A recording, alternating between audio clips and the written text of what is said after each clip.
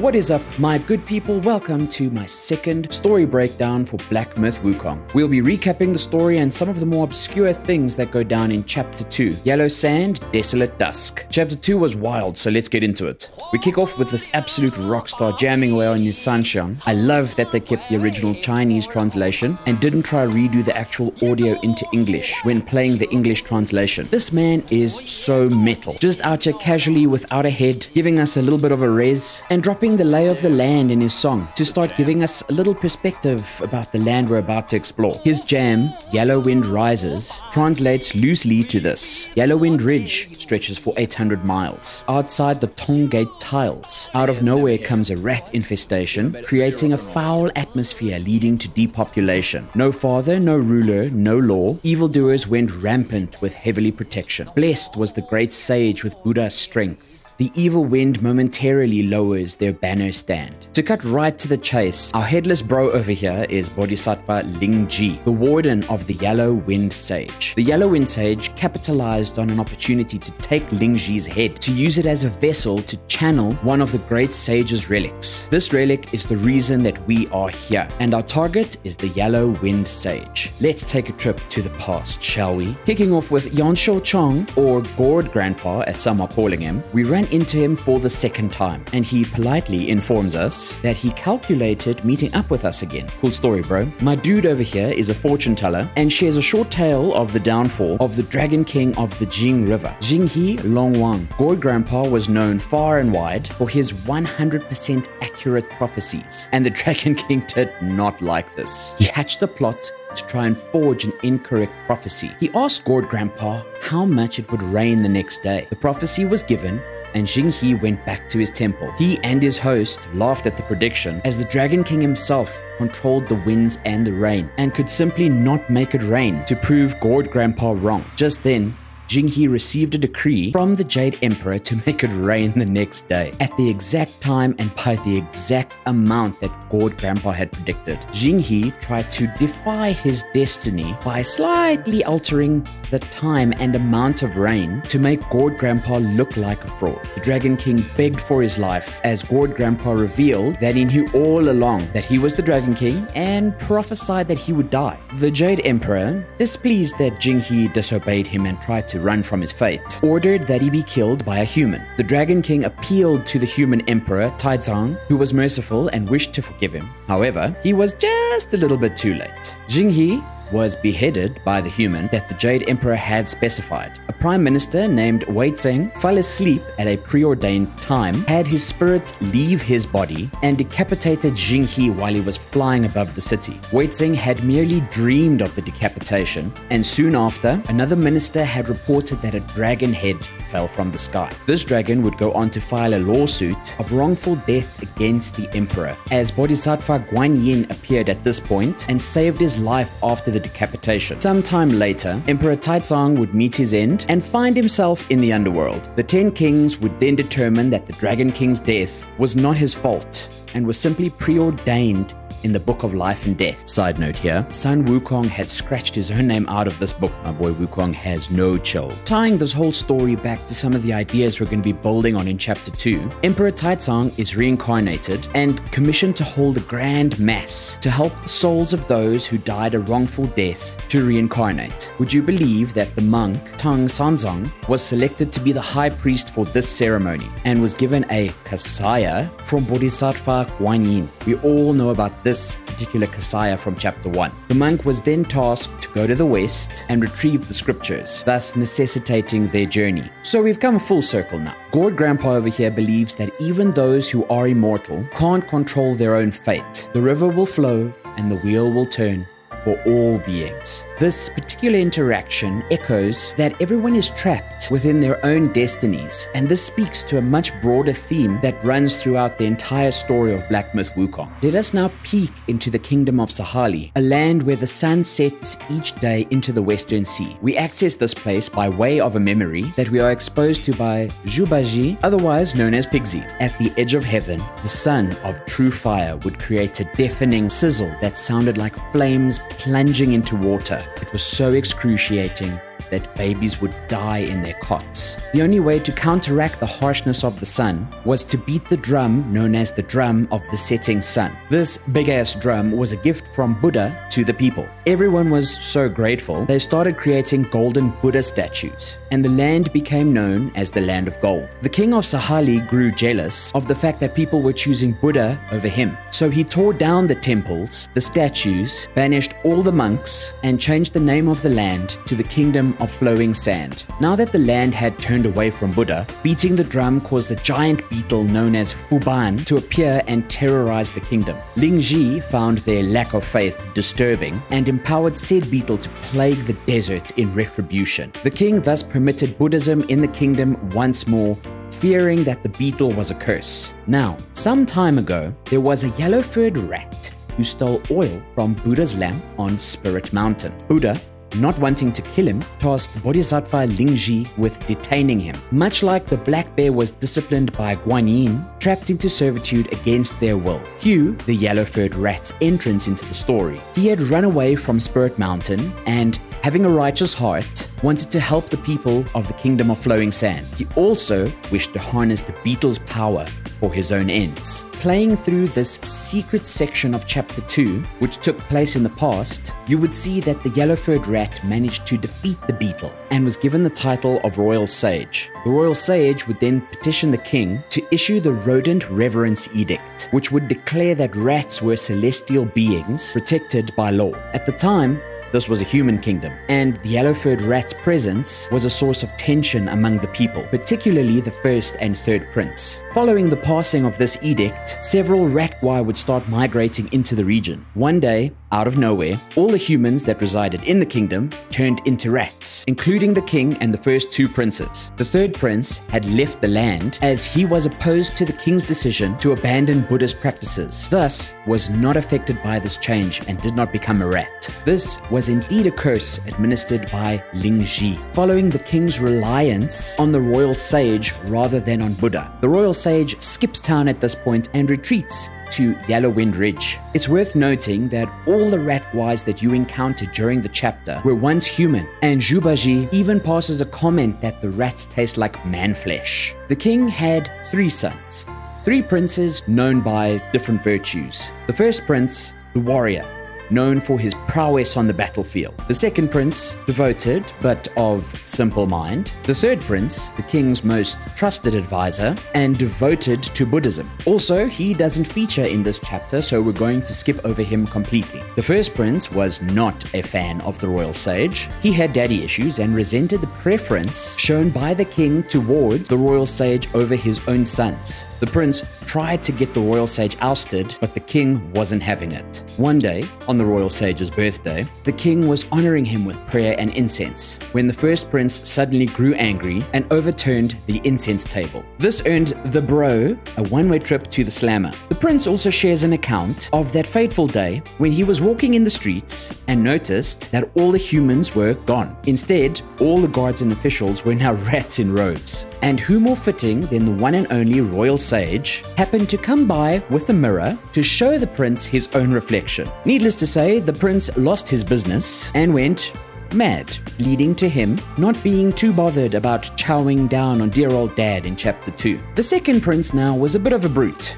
Think Master Blaster, but without the master. He loved his dad and wouldn't split from his side. So I suppose, even if he was a little dull, he was still dedicated. Now the yellow rat, having retreated to Yellowwind Ridge, remained a disciple of Bodhisattva Lingji and started being known as the Yellowwind Great King. During his escapades, he encountered another Yao Guai causing trouble named Shigandang. Shigandang is a big stone bro who brandishes several Buddha heads on his body. These Buddha heads appeared out of the blue one day, and when tested, they were found to be made of organic materials, like muscles and tissue. The stone Guai discovered that these statues could be crushed up and would absorb into the flesh to grow a new Buddha head on the stone Guai's body. The Guai proceeded to repeat this process several times and would eventually become the evil creature known as Shigandang. Shigandang would then start consuming living beings to cultivate itself. well. The other stone guys wished to remove Shigandang from existence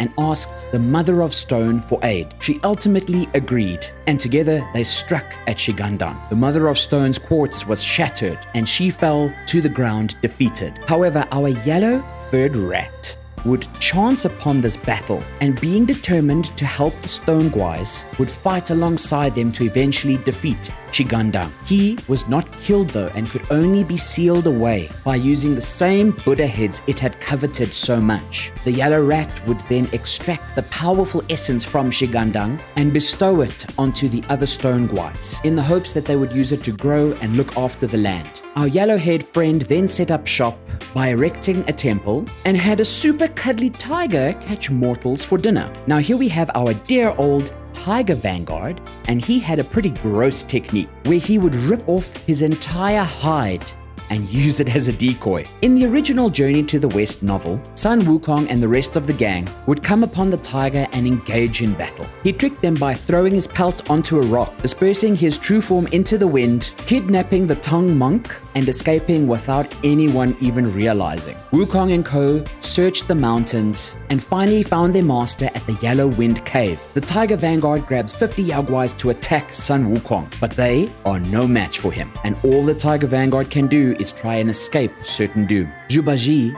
catches the tiger before he can escape and swiftly unalives him by slamming his rake into the tiger's head. Arriving now at the Yellow Wind Great King, the bro is not happy that the Tiger Vanguard has been killed and throws down with Sun Wukong. Without a clear winner emerging, Wukong summons 100 clones to fight the yellow rat, but they are defeated and Wukong is blinded when the rat falls upon the Samadhi wind. Not being able to fight any longer, he flees, and he and Zhubaji take refuge in a small farm cottage for the night. Wukong then proceeds to ask the farmers if there are any eye doctors around, and he is told that they are in luck because these particular farmers have a special medicine that can cure specifically any wind-inflicted eye injuries.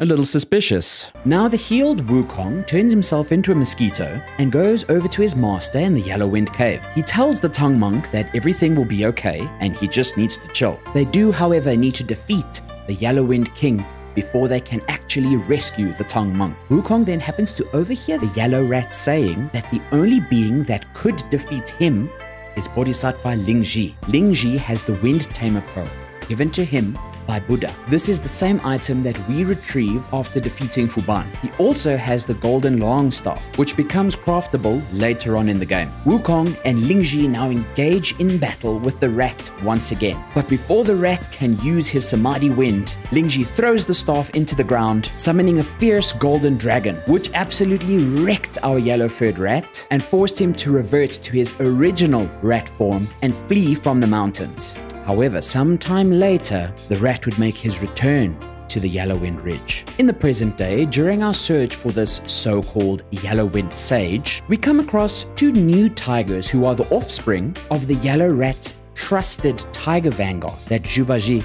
killed with his rake. First is the current Tiger Vanguard, who was revered as a deity and had the Crouching Tiger Temple built in his honor. Secondly, we have the Mad Tiger, hidden in a well. Upon the Yellow Wind Sage's return, he was challenged by the two tigers, but defeated them both pretty quickly, with the younger tiger, now known as the Mad Tiger, being knocked unconscious during the battle. His older brother, who is now the current Tiger Vanguard, would swear fealty to the Yellow Wind Sage. When the younger brother, the Mad Tiger, awoke and heard what had happened, he fled down a well and started his descent into madness. The Mad Tiger harbors much hatred and blames the Yellow Wind Sage for the death of his father and the divide that was caused between him and his brother. The current Tiger Vanguard, however, takes out his own anger by consuming the rats that worship him and drinks pools of their blood. The Mad Tiger, however, would hide and bide his time with his brother's healing gourd as he descended further into madness. He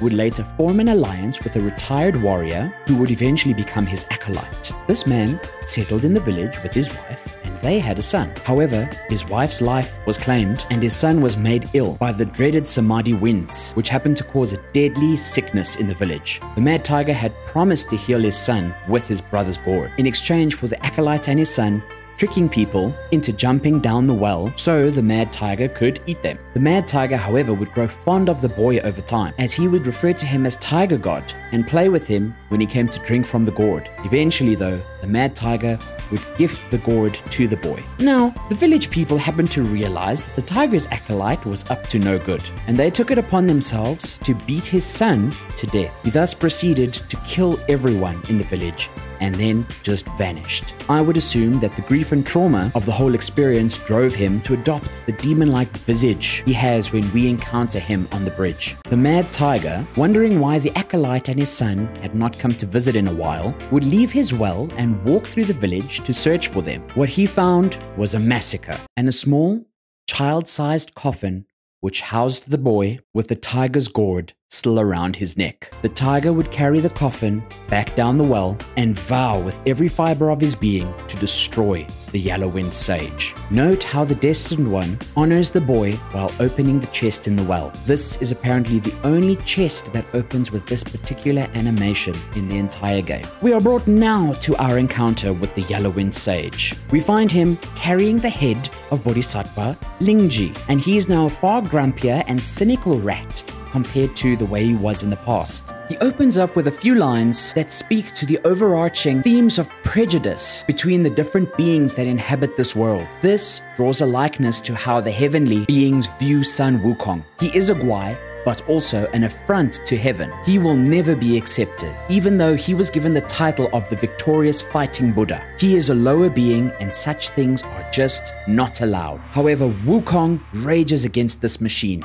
As we saw in the game's opening, Yao Guai will always be seen as inferior beings. Upon defeating the Yellow-Wind Sage, Lingji puts himself back together and talks about one of the great sage's 6 relics that the Yellow-Wind Sage chanced upon. However, that isn't quite true. The Yellow-Wind Sage did not just chance upon the relic, and we'll address that specific topic a little later on in the game. Lingji speaks half-truths to us throughout the entire chapter to implicate others and keep his own hands clean. Lingji tells us then that the rat deceived him and took his head to harness the power of the relic. The yellow rat, however, was not a powerful enough being to withstand the might of the relic, and thus it corrupted him, even with the head of Lingji in his possession. But how, I ask, was the yellow rat able to take his master's head? How was he able to defeat a bodhisattva? How, when he wasn't even able to withstand the might of the relic, was he able to behead his master? Perhaps